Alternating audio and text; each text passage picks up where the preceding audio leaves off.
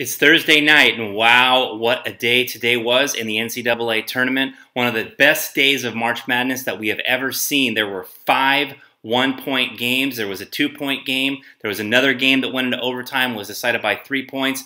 Virtually every game came down to the last few minutes, and it was awesome action throughout the entire day. We saw Texas. They went down. We saw SMU. They choked. We saw Ohio State. Oh, they won, even though I didn't pick them. In fact, most teams that I picked did not win throughout the day. Unfortunately for me, I lost 4 of those 5 one-point games, and my picks basically sucked. I got 8 out of 16 correct for the day, which is pretty much exactly like flipping coins, and I just got to say it was a terrible showing. By the way, if I were to have any excuse, I would tell you there's a reason why I've not watched very many NCAA basketball games throughout this last season, and that's because I've been watching all of these guys' games throughout this entire basketball season. Yes. All right. Well, anyway, with 8 out of 16, also, just like me, picking terribly for today, Jim McGowan, Rick Schomburger, Austin Orton, Ryan Casey, PJ Potter, Cindy Mormon, John Wasserman, Brandon Oot, Gavin Brontoli, Jason Evers-Helmich, Kevin the self-named sports genius Donahue, not Kyle Steinfeld, Chris Naku, Anthony Garcia, and then also not so illustrious former champions who got 8 out of 16 today, Kathleen Woods, Chris Heigl, Jeff Nixon, and yes, defending champion Jacob Kinnamore, crashing back to earth this year with terrible picks. Now, if you beat me, you're immune from some ridicule, at least for now. So congratulations if you got at least 9 out of 16 right today. There are 3 people below me, below my wretched bracket, in the bowels of the pool standings, with 7 out of 16. 7 for 16. We had Paulette Britton. Yes, thank you for your donation, and sorry for the failure of the Texas schools today. With 6 out of 16. A meager 6 out of 16. We had Sam Olaf, who was invited by Michael Cassetta. Thank you very much, Michael, for inviting your donating friend. Finally, with 5 out of 16. The most horrific prognosticator of college basketball games out of our entire 112-person pool, alone in last place, which is very hard to do, by the way, when there's 112 people in the pool. Alone in last place with 5 out of 16. Jaymison Jones. Yes, the Jaymison Jones, the JBJ, with only 5 out of 16. You might be asking, what games did he get correct? He managed to get Kentucky. He managed to get Villanova. He managed to get Arizona. He managed to get Notre Dame. And he did manage to get North Carolina over Harvard. Nice job, JBJ. 5 out of 16. You may be illustrious as a vector manager, but in picking college basketball games, you suck. At least you had the guts to enter the pool, though, and contribute your $40. There were people who put a bracket in our pool on our website, who put their name, an entry in our website, and then never filled out a bracket. Trey Ketchum, thank you very much. And there's people who love watching these videos and contributing to the smack and trying to participate, even though they're not playing and they're not part of the pool. Nick Pang, pay your $40 next year, sir.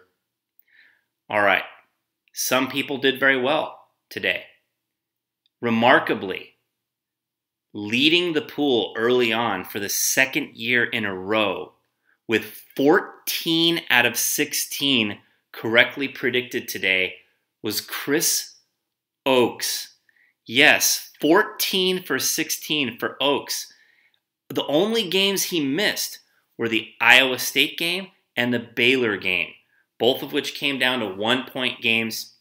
So Chris was literally just A bucket here, a bucket there from having a perfect bracket today. Congratulations, outstanding showing, 14 for 16, first place all by himself, Chris Ochs. We have an 8-way tie with 13 out of 16. These are rounding out our current Elite 8. Jason Flynn, Brent Bridges, Celestino Rosa, John Rulin, yes, that John Rulin, Justin Ip, Chris Cooper, Tom Skowski, and Celia Ane. Yes, Celia, making a bid so far to be the top chick in the pool. And I'm wearing my Arizona hat in honor of Celia today. Nice job. We also had 11 other people with 12 out of 16, including perennial top chick candidate Rachel Schaefer, or Rachel Dowd, or whatever your name is now. Dana Sclafani, also with 12 out of 16. Jeremy Bell, Ricardo Nunez, Andrew Van Wy, Tyler Park, Robert Katayama, Michael Cassetta, and also Bruce Goodman and Al DiLeonardo with 12 for 16, as well as, yes, Phoebe Zan with 12 out of 16. And let me just tell you the way Phoebe made her picks. Phoebe, by the way, does not watch games. As I said, she feigns interest when I start talking about it, trying to teach her stuff. Of course, I have nothing to teach since I suck. Phoebe made various picks with Kiana picking hats. She picked based on which teams have a K. I'm like, Kansas or Notre Dame? She's like, Kansas, they have a K. And she also made picks based on various strange Asian superstitions, like which teams might have 8 letters in their name. So she managed to get 12 out of 16 and beat virtually all of you in this pool. Nice job, Phoebe. We had 7 sucker contestants, who lost one of their finalists today. These were all people who had Iowa State reaching the championship game. One of our leaders, Celestino Rosa, Buddy Boyd, Ty Wilda, J. Brad Britton, Peter Schneider, Kyle Steinfeld, and, yes, again, defending champion Jacob Kinnamore. They all had Iowa State in the championship game. You're out. We have 112 entries in the pool. And so, assuming we get payments from everybody, we have a few things going on here as far as our prize pool. $240 to the leader after Sunday. That is a bonus available to everyone who has paid for their pool by now. So if you are watching this video and you have not yet paid, please pay immediately so that you are eligible for that $240. There are a few of you who are some of the leading contestants who have not yet paid and need to get your payment in immediately. There will be about $1,220 for first place, $840 for second. I may adjust first and second if there are some deadbeat losers that I don't collect from here. And then we'll go $600 for third, $500 for fourth, $400 for fifth, $300 for sixth, $200 for seventh, and $100 for eighth. So the Elite 8 will all get paid and be immortalized in pool history. As far as who picked whom, 57 people in the pool, more than half of the people in the pool, as I predicted, have picked Kentucky to win the championship. Not a very good strategic pick, because you got to beat all those 56 other people earlier in the earlier rounds in order to have a chance to win. But what the hell, I picked Kentucky. I just think they're going to win. 20 people picked Arizona. Surprising. 20 people picked Arizona, and 16 people picked Wisconsin. There was also one person, Chris Ochs, our leader, who picked North Carolina. So there's no concern about Ochs winning the overall pool. He's just trying to get that 240 and get out of here. Now, so that's 57 plus 20 is 77 plus 67 is 93 plus 1 is 94 people picked a team from that side of the bracket, the left side of the bracket on any of your printouts that you guys might have of the tournament.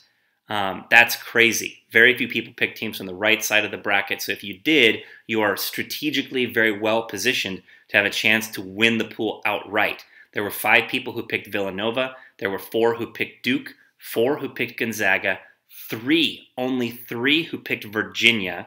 This was a team considered the number 2 team in the country for most of the season, and only 3 people picked them. And then we had 2 jokers who picked Michigan State, Jason Flynn and Jeff Bry. Thanks for donating These guys usually ride their hopes on Michigan State, and frankly, Michigan State usually does really, really well.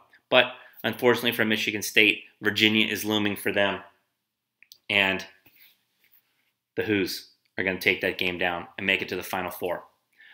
All right, as far as Friday goes, you don't want to start watching too late tomorrow, or you might miss 2 more Big 12 teams going down, because Kansas and West Virginia are playing in the early games tomorrow. Wichita State versus Indiana is probably the most interesting game in the early stages of tomorrow.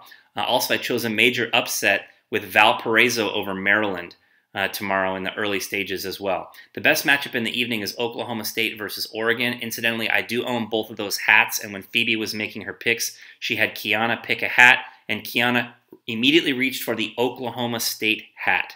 So for what that's worth, that is her pick. You all know how she did with the College Football National Championship. We also have Duke, Wisconsin, and Gonzaga in action in night games on Friday night. Should be a great day. Enjoy the action. Talk to you guys all tomorrow night.